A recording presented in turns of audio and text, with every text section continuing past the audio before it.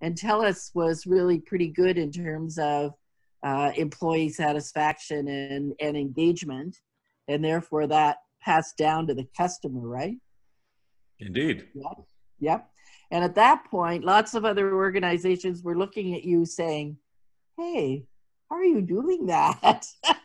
So you started you wrote the book and you started talking a lot more about it. You were consulting within Telus, and then you left Telus to do it on a grander scale, right? And you wrote a couple more books. I wrote the genie. That's what I did, Jane. I did this, and out came. Absolutely. Perfect. Perfect. And out popped Open to Think, and then The Purpose Effect. And you have a new book coming out later this year called Lead, Care, and Win. And before we finish our talk, I want you to, to talk a little bit about that new book. But what I really was impressed with was how you stepped up and really showed leadership in this health crisis. Like practically right away, you put together some of your previous writings into toolkits to help employers who hadn't been working with remote staff and staff who hadn't been working in a remote way. I mean, lots of us have been doing it for many years, but it is so new to so many people. Want to tell us a little bit more about the toolkits, or give us some top tips while we're talking about it? Yeah, why don't I start, Jane, first of all, with a thank you for the invite. How kind is it to have a fireside chat about things that I've hopefully done to help a few others. So I'm touched by the ask, first of all. And it's nice to see and be around a bunch of people that might be interested in some of the things I might have done that helped a few people. Specific to that question, I think I'll take us back to March the 8th. And the reason being is it was like a slow moving hurricane that was happening that week. I was in Victoria on the Monday, and it was my daughter's 13th birthday. So we celebrated a little bit in the morning, and then I had to get on a plane at noon to get to Toronto. Because I had events Tuesday, Wednesday, Thursday mornings throughout that week in Toronto. And so you can imagine a little bit with the world where it was that week. And I was thinking to myself, should I be getting on this plane where we weren't quite yet at where we were later that week. So I got on the plane, a bit oblivious. And then I landed in Toronto, and I got to my regular hotel down there near the I still call it the Sky Dome, but the Rogers Center. And so that night I'm thinking, I started writing because I usually write every day or wherever, and I didn't write on the plane. I was reviewing my notes for the talks I was giving that week. So anyway, I get back in the hotel and I start writing. I found myself writing about change and when change is thrust upon you immediately. Now, I hadn't even thought about the word pandemic yet because it had not been issued by the WHO. But I was thinking a lot about, okay, there's going to be a huge demarcation happening pretty quickly. Anyway, I do event number 1. It's fine. In the afternoon, I had a couple business meetings, regular meetings. You shake hands, right? It's whatever. It's Tuesday now. Then, I started in-room dining Tuesday night. Fine, whatever. I didn't want to see anyone. Wednesday morning, it was another event at one of the banks. And when I got there, it was like a full-on Perel parade. Right? It was now at the point where everyone was, dousing their hands in as much Perel as they could get. There was no shaking of hands. There was the elbow bumps. And everyone was a bit cautious. They were still gathered right close together, one another. But there was a hint of caution there. And there were, in that event, there were supposed to be 400 people, and about 3/4 showed up, according to the event organizers. So now it's Wednesday. And so now it's the afternoon, and I'm supposed to be attending a concert that night in Oakville. one of the members of the Tragically Hip had invited me to a concert because he was putting out his first solo album. Wow. And I was going to go to Oakville to go be a part of the concert. And then I was walking towards Union Station, and I stopped and I said, yeah, no, this is not good. My head just immediately shifted to this is not good. So that was about 4 o'clock in the afternoon.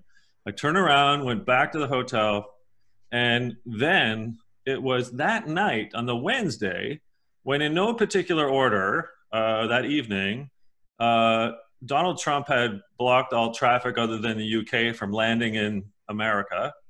Tom Hanks had contracted COVID-19 in Australia, and the NBA shut down. So now we're at Wednesday, and it's the 11th of March. Now, the next day is March 12th, of course. I have 3 goats, as I call them. It's my other daughter's 17th birthday, and my commitment was to this organizer that I would do the event in the morning, but I had to be out by 12 so I could be at home for dinner with Claire. And so I do the event, but as coincidence goes, it's an event with the government of Canada. And this event with the government of Canada was supposed to have, about 250 odd people, and 40 showed up.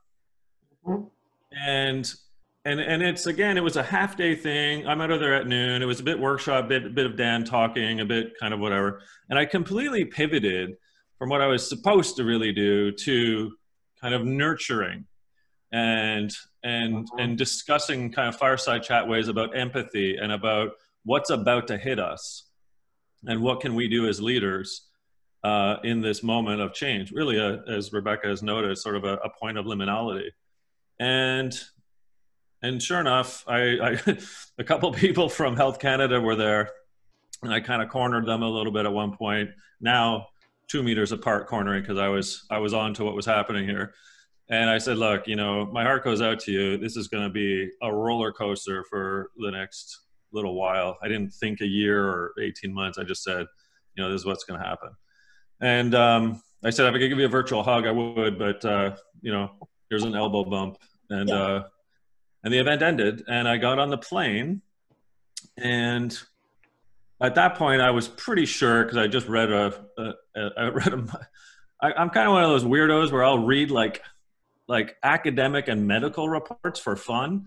So I had found my way to a University of Coventry medical report that had suggested that the virus was airborne for up to 3 hours. And I was like, yeah, this is a game changer. So having had read that report on the way to the airport, Pearson, then I get on the plane and I'm basically like this because there's no mask for anyone. That's when, to long-windedly answer your question, Jane, that's when I said, okay, I've got 5 hours to the time I land in Vancouver and then a little puddle jump to Victoria where I live, for people that don't know.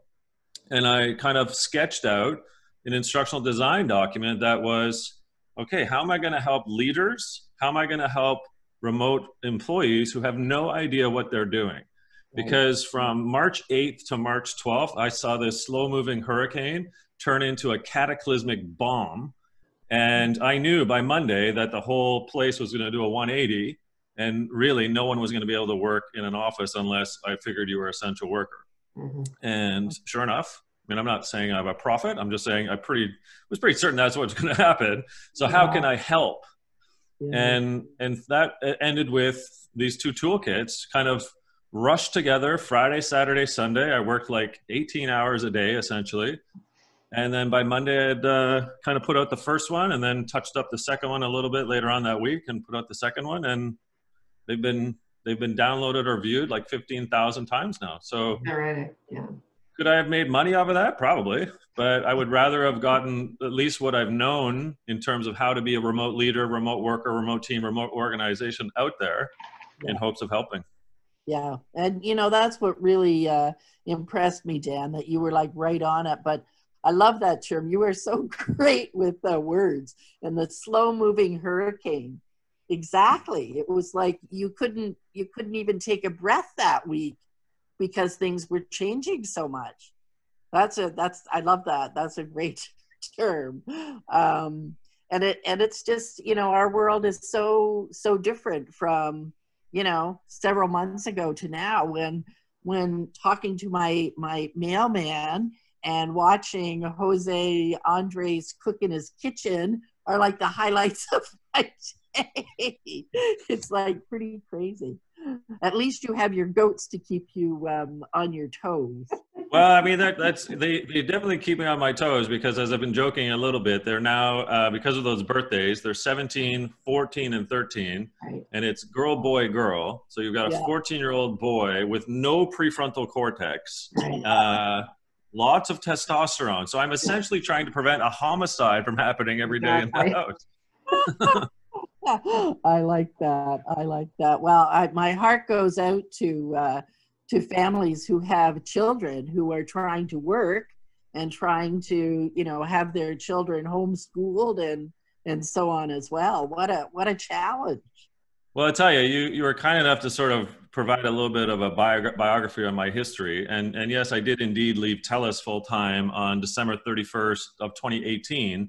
But by January 1st, 2019, i.e. the next day, they had sucked me back in for a couple retainers. And one of them was to continue running the Telus MBA, of which I put together in 2015. And so essentially that's 20 team members, sometimes 25, that work on an MBA over a 2-year period through the University of Victoria, of which we partner with. Anyway, this week and last week, it was my term 2 check-in with all of the team members. And because the 3rd cohort that we're running right now is in the middle of their 2nd term. And so if you can imagine, we had a residency the 2nd week of February, and then, you know, 3 weeks later, it's like, you know, heads up, you know, there's a pandemic, and these are high performing team members. So many of them are on EMOC, which is the Emergency Management Operation Committee. So it's basically, you know, if the end of the world is near, these people go into a whole other level of leadership, and so on. So much effort, so much work in these poor people. But my point is that as I've checked in with all of them this week, about 2/3 of them have families. And of the 2/3 that have families, about half of them have kids ranging from 0 to 5. And when I chat with them about, you know, how are you holding up, you know, in your hold up flat, you know, apartment, townhouse, house, whatever, it's amazing how resilient they are as people, but how stressful it is with particularly those 0 to 5. Yes, there's lots more with 5 to 18-year-olds, of course, but the ones that need like 100% attention and care, you can't just say, hey, you know, go look at the iPad for an hour. It's kind of interesting. Anyway, I just thought I'd add that, is that you're right. There's a lot of stress going on out there with families. Then after you had done that, Dan, we had been talking about some other things, and you had mentioned to me that you were going to put together SpeakAid, and I can't believe how quickly you put it together. You forgot about that. How quickly you put that together and brought together 35, 40 other authors, consultants, thought leaders, speakers to present over the period of a week. So during the week, you went from like 11 in the morning Eastern time to 7 Eastern time, every hour, sort of doing 45-minute pieces with people, you know, doing webinars or doing the fireside chats, which were all wonderful. And the caliber of people and the new books I learned about was absolutely incredible. I was so impressed that you were able to put it together so quickly. Well, thank you. SpeakAid was one of those things where I thought about 3 different audiences. And again, I'm back to that second book, The Purpose Effect. I think I was just using my purpose statement, which is we're not here to see through each other. We're here to see each other through. So if it happens to be a pandemic, how can I help? And, you know, I don't like minor details. I'm a big picture thinker. And as much as you have to have the details in a book, if you're writing a book or an article, for example, I thought that the 3 audiences I was trying to serve in a big picture perspective were being horribly wronged by this pandemic. And so in no particular order, I thought about, you know, all the conferences and events and the trainings, et cetera, that had been annihilated by the fact that everyone needed to second themselves to their own house.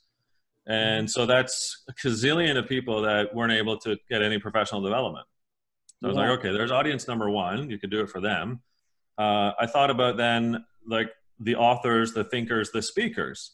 You know, they had seen basically everything scratch from their dance card when all the events were postponed or canceled in March, April, May, June, July. And I looked at my calendar and said, oh, look at that. 14 events were canceled or postponed. Okay, that's fine. Like, you know, I'll survive. But the third audience was, of course, those that were being hammered by COVID-19. And so why not take, you know, what I do relatively well, I would say, is big picture thinking with a little bit of grit, and chisel my way through this idea. Now I had to be fair. I started out with, in my head, okay, you know what, I'll do like 2 days and I'll do like 6 speakers a day and maybe an hour, and we'll have a little break in between. And then I woke up one day and I'm like, nah, you know what, let's just do the whole week. Why not? See how we do. So within 24 hours, I put a note out to, like, I don't know, 80 or 100 speakers, and all of them said yes. I was like, oh, Jesus, I have too many speakers now. What are we going to do? So I had to, like, say, hey, I probably have SpeakAid too, but you're next. So we're going to do these folks first. And then anyway, but it was a joy, like, to be able to start at 8 Pacific, 11 Eastern, get a speaker into the green room 50 minutes before, kind of prep them, get them to do their 30-minute talk, and then have like a dialogue with him and I, or her and I, for 30 or 15 minutes, then stop, get in the green room, 15 minutes, prep, go it again. They do that 8 times a day, 5 days straight. So I'll tell you this, Jane, first of all, it's just a joy to work with so many great people. We had 2,000 people register and attend. We raised $33,000 for Red Cross and Red Crescent Society. But on Friday afternoon at 4, I was in a fetal position with a bottle of scotch. Just like, oh my God, that was a lot of work. Well, that was going to be one of my questions, because I probably participated in, I don't know, 2 or 3 in a day, and I was exhausted. So I couldn't imagine how you survived that whole time. But it worked very smoothly. People were very enthusiastic. There was lots of, you know, questions, and some of the speakers, you know, really gave homework as you went along and made you sort of do things, which I thought was fabulous. And it was interesting to see where people were from. You know, I'm a librarian in training, and I was so fascinated to see people from the LA Public Library that were, you know, joining SpeakAid as well, which was amazing. Like, there was like 8 or 10 from the LAPL there every day. It was great. Yeah, it was really great. And, you know, I had a whole bunch of nuggets in terms of, I particularly liked your words. As I said before, you were great with words. Your quarantine, how you spend your quarantine. How are you spending your quarantine? Yes, that's the question of the month. How are you spending your quarantine? But tell us, you know, what sort of were the big moments for you in the SpeakAid program? What resonated with you? Yeah, a couple of things. Great question, Jane, and thanks for attending, by the way, and for your donation. No one's bringing that up, but it was touching to see that you did that. The humanity, first of all. I mean, when you have 40 different speakers, maybe aside from me, it was quite interesting to see the different takes on humanity, whether that was humanity of artificial intelligence, whether that was humanity of empathy, whether that's humanity of storytelling, the humanity of creativity. It's as though that we now, I've seen through SpeakAid and through the chat and the questions that were coming in from the audience, just a wonderful level of enhanced and heightened of humanity. So that's what I got out of that. Plus, then you add on, you know, I had sort of made a mental target of trying to hit $20,000 in donations by the end of the week. And we hit that by the end of the Thursday. And then Friday just went gangbusters. And we got to 33,000 on the Friday. So I don't know. I mean, just, I guess people may have been waiting and saying, oh, let's see if it's, or they just kind of wanted to wait till the Friday, but a whole heck of a lot of more donations came on the Friday, which was, you know, like whatever, about 60% more of what we had targeted for by the end. So yeah, those are some highlights. And then a couple talks specifically were a bit more gut wrenching, because they really hit you. They really hit you hard. So, and then the last one, Jane, would be the fireside chats with the Thinkers 50. So just called upon some of my buddies over there at Thinkers 50, and just having a, like this, an honest dialogue, right? Where there's no slides. It's just a chat. Whether it was Whitney Johnson or Roger Martin or Nilofer Merchant, right? Rita, and even Alex with his craziness. It was just like, it was brilliant to be every day at 10 o'clock Pacific having those fireside chats. Yeah. One of the topics that came up that I really liked the discussion around it was around skills. You know, how the skills that we see today are not the ones that we're going to be looking at even in a short term away from now, and how do we build for that, and how do we take that, you know, under our wing and create, you know, learning platforms and so on for all of those kinds of things. That was, I don't know why it hit me that day, but it was really was something, you know, I know and I've heard before and I've thought about, but that particular day, it really resonated with me. What else did I want to ask you about here? I actually want to, can I just, Dan, what did you learn in terms of, or what was different, because this was a totally virtual networking and learning event, and a lot has changed virtually since you and Jane and I started working virtually years ago, right? Did you have any ahas from the event in that way? So either the technology or the dynamics, maybe the dynamics is what I'm really after here. Sure. It's a great question, Rebecca. A couple, I would say. First of all, you can't, well, I don't think you can, but if you were trying to run a public conference where you have people from all over the world, I think you need a platform in which to register, take care of, keep track of, etc. And if you were, like my point being contrarily, if you were General Electric or Telus or a bank, you know, if you have your internal systems already set up, whether that's an LMS or some other system you've already got, I think it's a little bit easier to cobble together what you've got. If you're starting with nothing, which is basically where I was a startup enterprise with nothing. Right. How did you find Feedloop, by the way? What's that, sorry? How did you find Feedloop? Well, that's where I was going with. So I knew as a CLO or a recovering chief learning officer, I knew that I needed some type of LMS registration system. There's no way I'm going to track emails. There's no way I'm going to like just add people to a Zoom call, because I had figured, oh, maybe I'll get like 500 people. That's a lot. And it turns out, you know, I got 2,000. So, okay. So I was like, well, I got to look at some platforms that are out there that either are all virtual event type of management systems, or they were hybrids that had a face-to-face component and they also had a virtual add-on piece. And that's kind of what I went and investigated. So I spent basically a day interviewing and demoing and looking at these types of platforms. And there were 4 in particular. I won't name them all because that's unfair. But I looked at these 4, and then I eventually landed and decided on Feedloop. And for those that don't know, it's PHEED Loop. And it turns out they're in Toronto. So I was like, oh, great, because I'm supporting a Canadian organization in the same breath. So I meet with their team, their leadership team, just to make sure that it's exactly what I kind of wanted it to do and I thought it could do, and to jury rig it a little bit, because it is a physical event management system that has a virtual component. with apps and all kinds of things on the side. But we did it. We said, yeah, we can do this. We can make it all virtual. And there were a couple hiccups. Obviously, you'd expect that. But they basically gave me half off of what the fee would be to use it. So that was kind of in part their in-kind donation.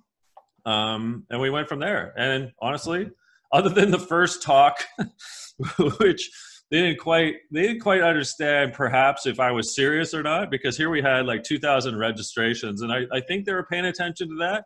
But at 8 o'clock Pacific on the first day, Leanne Davey was our first speaker. God bless her, another Toronto gal actually, and author of The Good Fight, if anyone wants to know. Leanne's amazing. Anyway, so we broke the server because we had like 400 people log in right away, and they were like, what the hell? And so we had a bit of a tough start, but by quarter past the hour, they had fixed everything and we were ready to go again. Wow, I hadn't realized that. It was not noticeable. Yeah. The platform I thought was really, really impressive. I can't believe that it's in Toronto, and I didn't even know about it. That's great. So needless to say, I became, and I just met with the C-suite yesterday, I became a partner with them to help other organizations do this, because somewhat obviously, Jane and Rebecca, the way of the conference is going to change forever. But even for the next year, you know, depending on the state or the province or the city, you know, until there's a vaccine, you're not going to have more than 50 people in a room. And at that, it needs to be social distance. So my idea is, okay, how do I help other organizations, whether it's the KM Worlds, hint, hint, or whether it's, you know, Telus, and to put together this package of, hey, I've done it. I did it with 2,000 people and 40 speakers. Like, I tested it to the nth degree, and it worked. So that's why I'm working with them now to help other organizations bring that type of, I guess. I'm really glad to hear that, because, you know, I agree with you. I think we're going to be doing more and more. And that was such a great example. And one of your sponsors I wanted to mention too, to this group, in case they didn't know about them, was the Get Abstract. Oh gosh, those people are so kind. Yeah. Tell everybody what they do. Sure. If you go to getabstract.com, they're a Swiss company living in Lausanne, and they're quite amazing because essentially their business model is they will take books, like they have all three of mine. They have the fourth one, so they're doing it right now. And they summarize the book into 8 pages. And it's like, I'm old, so it's like, it's the old Cole's Note version, if you will, but it's in a, if you're Canadian, you'd understand that reference. It might be a Borders note or whatever, if you're American right now, but anyway. And then they sort of highlight the key sections and the things that you like, the takeaways, right? So, you know, my books they average about 80,000 words. So to bring that down into about 1,600 words, and it's a subscription model, and it's quite good. And again, what it does is it highlights the book, but it helps you feed other readers to potentially looking at the book in more depth, right? So, and if you want to check it out, you should check it out, because they were giving it away free until like the middle of May. So check that out. But I loved Roger Martin when you were talking about it with him. He says, why did I go through all this pain and anguish writing this book? You know, they could have just snapped it right up. He said, I put all the words together, but they made it sound great. I loved that. That was really cute. That was really cute. Rebecca, did you have other questions you wanted to ask at this point? Oh, I was just continuing on about SpeakAid in terms of, you know, your continuing work with your clients. And were there any other learnings that you got from SpeakAid in terms of people working together and working virtually together that informed how you are now going to work with your clients? Yeah. There's a lot of people, as you might expect, right? It's not something that's unknown or missing. It's that people miss people, and you know the virtual substitutes pretty pales in comparison to an actual hug or a shaking of hand or having a coffee or sharing a glass of wine or whatever, right? So, you know, I think we're going to have to be, as leaders, more empathetic and compassionate than ever. And it's not a are you an introvert versus extrovert conversation. It's just a human connection point. So we're going to have to find ways over the next year, even with the social distancing, right, to make sure that we have not, like, the pendulum went all the way over here to work from home, obviously, so we had no idea how to sort of stop a spread. But, you know, arguably most organizations were over here before. And yes, there are some good examples of Telus and otherwise that were here, I would say, but a lot were here. So we went like this. And so now we're not sure what we're doing. What I hope for is that we do get to hear, and I'm not meant to be praying, by the way, but that there's this balance between where you have to be at work and you have to be at home, but you want to be in the middle, and leaders need to be thinking that way going forward. I hate seeing the term the new normal, right? I just want us to have the great reset.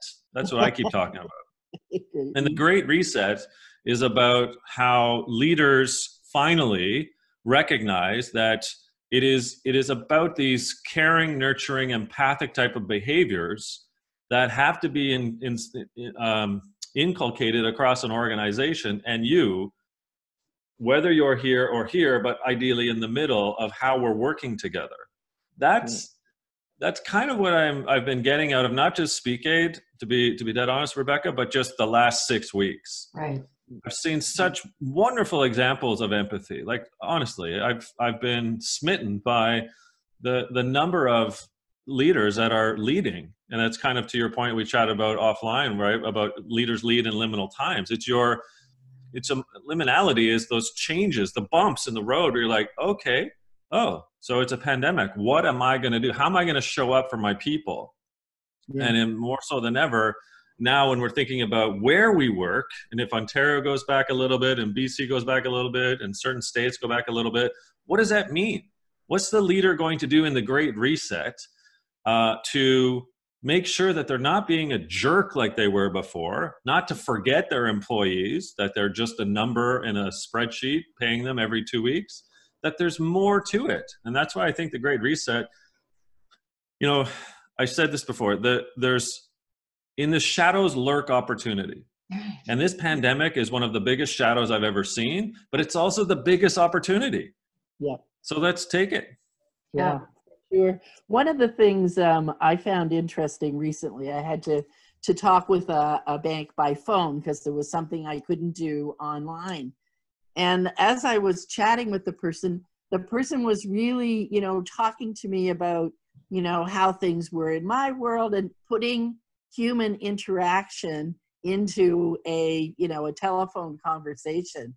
And I was reading something the other day that talked about digital only life. So instead of in real life, we have digital only life, and how we have to look at injecting human interactions into that in various ways, which is exactly what you're saying. But well, so back to the conferences example, right? So we're in training. So yeah, we might be able to have training sessions of 15, 20 people, as long as the room's really big and it's 2 meters apart. But we're not going to have, 200 people in a room for the next year, let's say.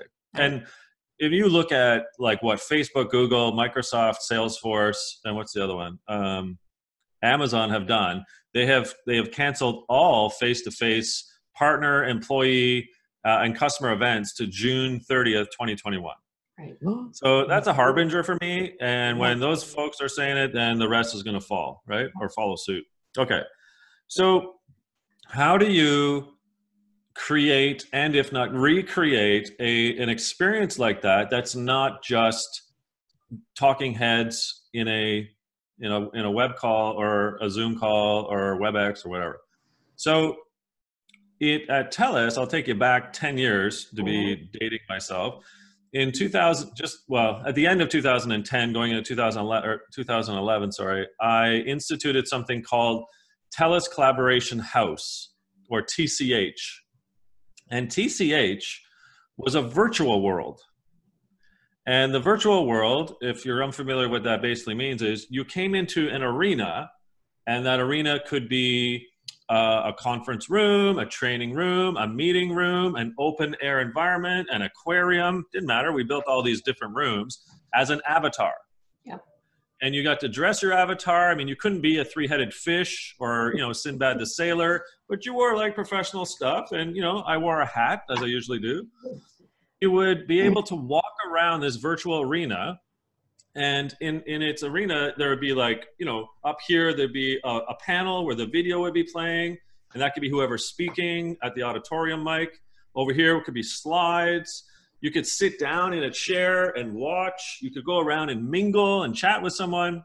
Anyway, here I am now outside of Telus, and the company that made that product went bankrupt. Or, sorry, they didn't go bankrupt. They sunset the product. And they're like, no, we're not building that anymore.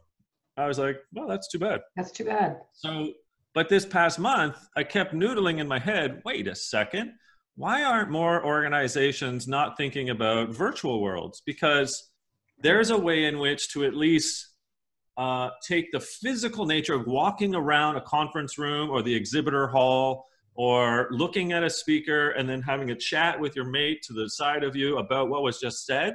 How can you bring that back for the next year and a half or so if we're not going to have face-to-face conferences with 200 people?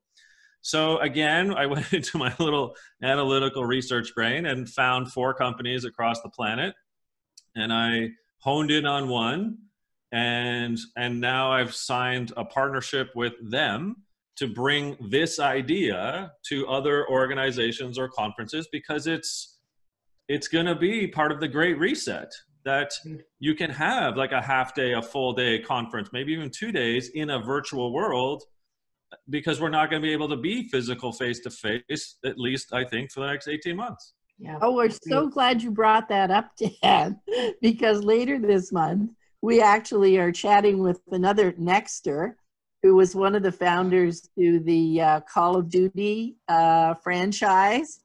And he has a product called Roomie that we're going to play around with.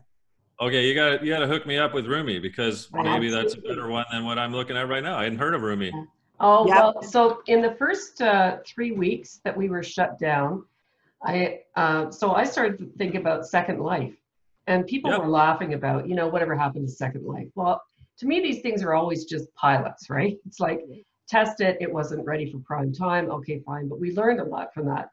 And so I ordered my Oculus goggles, and because we have a buddy in Florida who has been using VR with goggles to teach, right? Taking students into that environment, which is exactly what you're talking about. And I thought there's got to be a way here to bring leadership teams in that can't be physically together, that are, they're spread across the country or whatever, for decision making. Because there we were with our Post-its and our whiteboard. And I've got this 10-pound thing on my head, but anyway, we'll get past that. But yeah, so so Chance is going to come on. His name is Chance. Yes. Chance the rapper. That's amazing. Good. That's it. Good That's it. Work. Because that's what we were using was Roomie, and so our librarian friend Chad has been using it for, I don't know, 2-3 years as it's been progressing. And I'd love an introduction. I mean, quid got pro it. quo. We Awesome. definitely will. And the part that we really liked about it was that you could wear the Oculus thing and do more, but you could be in the room without that and do a limited amount of stuff. So Cool. we really thought that was cool. So anyway. Mary D in the chat said, has anyone looked at Verbella? I have not looked at Verbella yet, or VIR Bella. Can you tell us the one that you're going to work with, or is that not yet? I'm under NDA right now, to be honest. We'll get back to that another day. Yeah, yeah. Okay, so some questions we should allow for some questions here. Rebecca, have you seen any on there, or do you have others you wanted to ask? No, but interestingly enough, Patricia Sporinelli, anyway, from Get Abstract, was an exhibitor at the Military Libraries training workshop in December. So let's hear it for them. That's hilarious. That's great. Really what you've been talking about, Dan, so until I get somebody else's question, I get to ask mine, which is, and why you're here, because you're a Nexter. And as I said to you too, that, I really see you as a Canadian treasure, because Canadian treasures, right, take things from where we are right now that you get an idea. Like, my God, man, in the past 3 months, you had an idea about virtual, and that everybody else is going to be virtual, about putting together a conference and now taking it to the next step. And, we all know that people really, they stumble. They have ideas, and they honestly don't know how to move it forward. I have to say, if I didn't have Jane as a business partner, I would often be stuck in the idea phase, or I'm in the execution phase. I don't have the idea, I have the execution phase. So talk to us a little bit about, what you've learned over the years about how you do move from the idea to the execution, and then most importantly to how you do a debrief or a postmortem, or whatever wonderful word you have for it, to actually learn from it, because you're a learner. Yeah, thank you. What a touching question, actually, because I have to talk about myself, which is not anything I really like doing. But I suppose there's a few things as I'm thinking out loud now, which is always risky when something's being recorded, but let's go for it. I have I definitely have a curiosity type mind. So I am unafraid to try anything,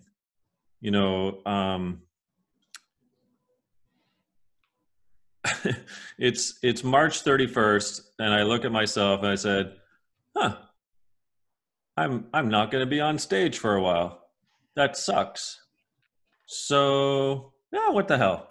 On April 1st, I'm going to take a photo of my shoes, and I'm going to post it to Instagram, and I'm going to post another pair of shoes every day in April, because I have like 50 pairs of shoes, which is sad, but that's, another story. And my shoes are eclectic. Like, they are red shoes from Wizard of Oz to John Fluvogs to whatever. So it's like, yeah, why not? Why not just try, and who cares? Meaning, I would rather try and fail or try and learn from that experience than not. So I have a curiosity, but then I also have courage, I suppose. And now I'm talking about myself, so that's weird, to just go and try. And then if those are two pillars, the third one of the stool would be, I'm okay with 80% is good enough. I love Churchill's quote, to improve is to change, but to be perfect is to change often. Mm-hmm. And the reason I love that, when he said in the House of Commons during World War II, is that there is no such thing as perfection. Mm-hmm. To improve is to change, but to be perfect is to change often, means to me there is no such definition of perfection. You must be willing to be at 80% and giving it a go and having the courage in which to do so, and then just give her, and just let your curiosity roam and continue. Just keep going. So again, of the 4 platforms for SpeakAid, it was like feed loop. All right, you know what? Let's give her. It's not going to be perfect, but otherwise we'll just learn on the fly. And will that possibly blow up in my face? Maybe. But I'm willing to put myself out there and give it a go. Same thing with a virtual world at Telus in 2010. Same thing with not rehearsing a TED Talk and just going out there and doing it, thinking I would just, whatever would happen, and hope that I'm 18 minutes or less. I was like, yeah, I'll give it a go. Let's see if I can do, because I did 4, I was like, oh, the fourth one I'll do differently. I'll just put the slides together and hope that I tell the stories correctly. Yeah. Yeah. It worked. So Yeah, I guess, sorry, go ahead. well, I was just gonna say that those would be the three pillars, right? It's the curiosity, it's the courage, and it's that 80% is okay theory. Right. Yeah. Right. We love it. It's why you resonate with us, because you know, and the curiosity, the shoes, of course, you know, that's perfect with this group, and the, you know, the courage. And it's interesting. Rebecca and I have had this conversation many times around, you know, what's the worst thing that can happen? You know, if you try it, it doesn't work quite the way you want it. What did you learn from that? So, you know, absolutely. I think that's great. Yeah. And to Rebecca's question about what I do after something happens, I definitely go back, review. So I ride my bike a lot. So when I'm cycling, I'm often rethinking, okay, how did it go? What did I learn from another event or another exercise or something from, you know, 1985? And I'm constantly using my Evernote. So that's my little hint. Yes. And my Evernote is my place in which to record my thoughts on either activities, books, articles, events, talks, meeting people. What do I know about them? What did I learn about them? And it's just sort of this running diary, I guess, is my Evernote. So a lot of things go into that. Right. Right. And that, yeah, I picked this up, Gelmo. Good enough. Let's move on. Yes, that's a good Gelmo, exactly. That's a good one. That is good. You used the term liminality, and I'm aware that some people may not have read your book or your 2014 Harvard Business Review. You wrote about it just before Purpose Effect, right? I guess it was part of Purpose Effect, really. And so just explain it for those on the call that may not know what the hell we're talking about. So if I remember correctly, I think it was like the early 1900s, and it was a Belgian, Arnold van Gennep, I think, and who kind of basically said, look, it is up to leaders it's up to leaders to show up and to be there when there is a fork in the road, or when there's a ditch to overcome, or whether there's a sea to cross. And he really called that sort of liminality. So when we're living in a liminal time, it's like a boom, something happened, and what are we going to do differently? So, you know, an example would be the entire city of Gander, from its mayor down on 9/11, you know, wondering what to do with the 77 planes that landed in Gander. And it was like, oh, didn't expect that, but let's go into a liminal type of leadership. And it is doing whatever you can in that moment to ensure safety, collegiality, love, right, and so forth. And I've always loved the thought, right? Like, because we really need to be leaders in liminal times at all times. It's just that the magnitude of the issue is different. So a pandemic and 9/11 is different than, you know, we didn't hit our numbers this quarter, and what do we do about that? Or a pandemic and 9/11 is different than, oh, we just got acquired. How do I help my people in the acquisition? Those are different levels of magnitude, but they're examples of liminal leadership. It's what are you doing to support your people in change? You're the one that's been elevated to the leader role. So it's up to you to lead your team through that liminal time. That's essentially the paraphrasing. Right. Now, Dan, your new book, where you're supposed to be showing it now. Oh, okay. If you let me, host disabled attendee screen sharing. So I'll show you something. If you let me share my screen. Hold on. Just a minute. Then I'll show you a graphic that no one has seen because it just came in yesterday. Oh, wow. Great. Yeah, exactly. I ordered mine, by the way. Did you really? Thank you. Yeah, of course. Okay. So this will be somewhere in the book, probably on the back cover or the front, we're not sure. But this is basically Lead, Care, Win. And the subtitle to the book is How to Become a Leader Who Matters. And really it's what I talk about in the book is that if you lead, you should care. If you lead by caring, you win. There's no prize, there's no medal. It's that you win the hearts and minds of your people. So I love book titles that have play on words to kind of also try to confuse people. That's it's just me in a nutshell. How do you confuse people but relate, Dan?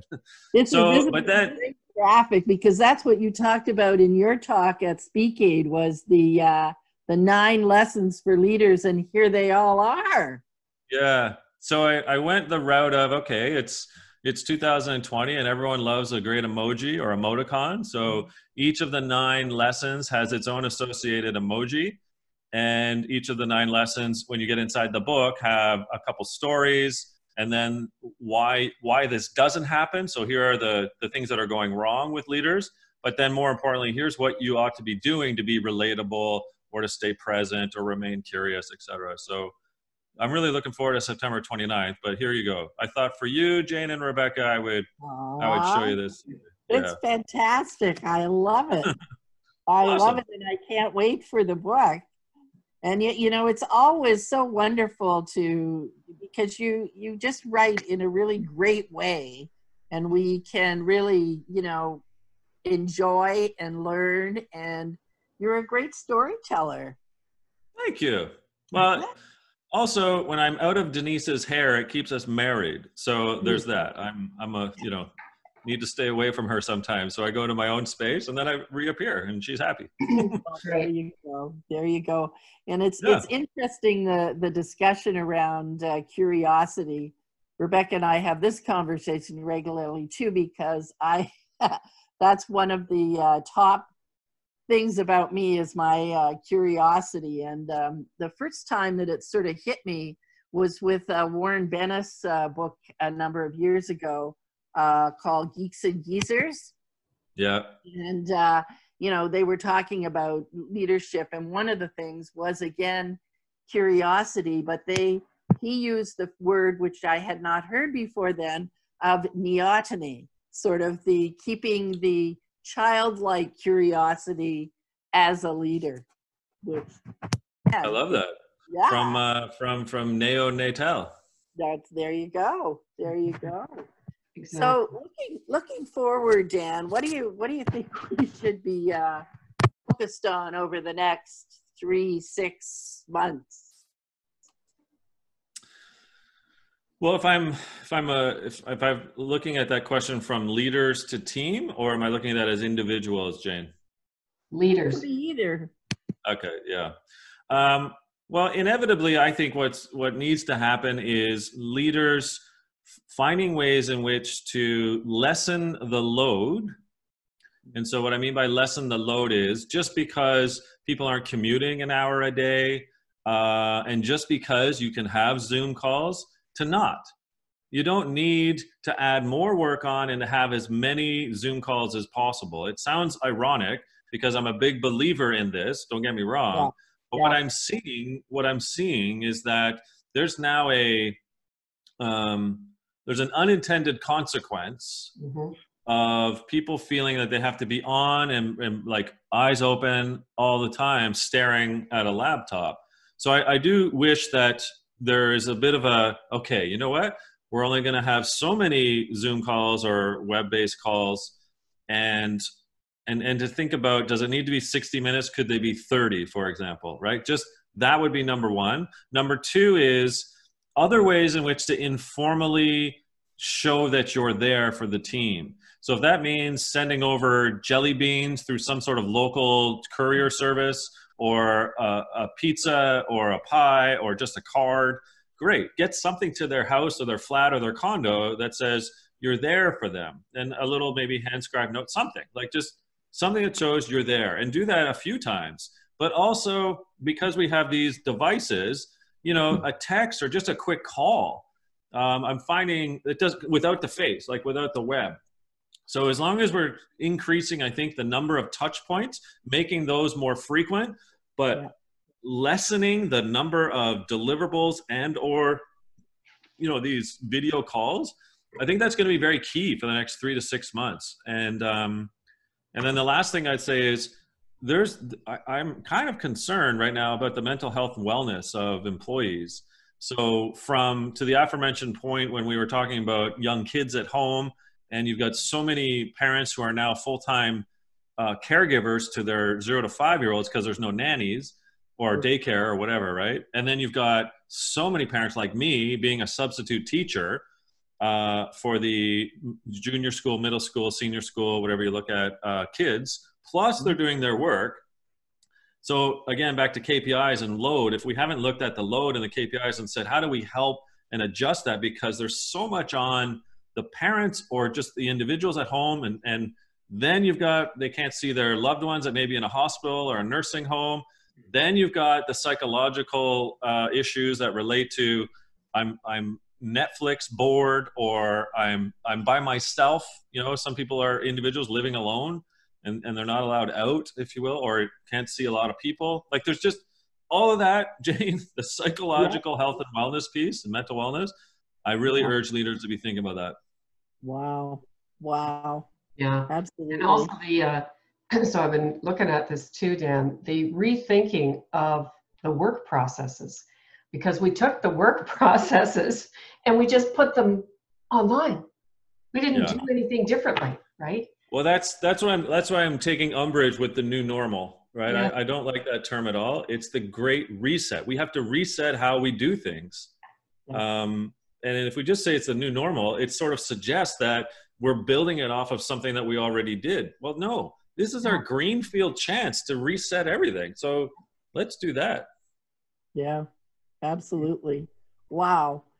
Any last words before we check out and let our brains go wild? It's biblical, but I'm not even religious, but it's love thy neighbor, right? I mean, if we're not, like, who are we? What's the point? Yeah, that's a good point to end. Any other comments from you, Rebecca? No, well, you know that I would love that one. Yes, but I'm a firm believer that Zoom calls should not be more than an hour. And even our virtual leadership development institute that we've had to take virtual, and we are doing it instead of meeting, all day for 3 days, we're cutting it up into 1 hour chunks sort of every day. Yeah. Awesome. What a delight. Thanks, Dan. I've actually never met you. So much for being here. I'm so proud to be part of Generation Next. This is great. This is it. Yay! And thank you so much. We did have 18 people in the studio audience, which is awesome. Great. Plenty, actually, at one point, which is great. Thank you so much. And Jane will be in touch with you about Rumi and Chance and virtual conferences, because I really want her to go there. Me too. I want to help. All right. Okay, you two. Thanks again. Ciao. Bye. Thanks, Dan. Thanks, everybody.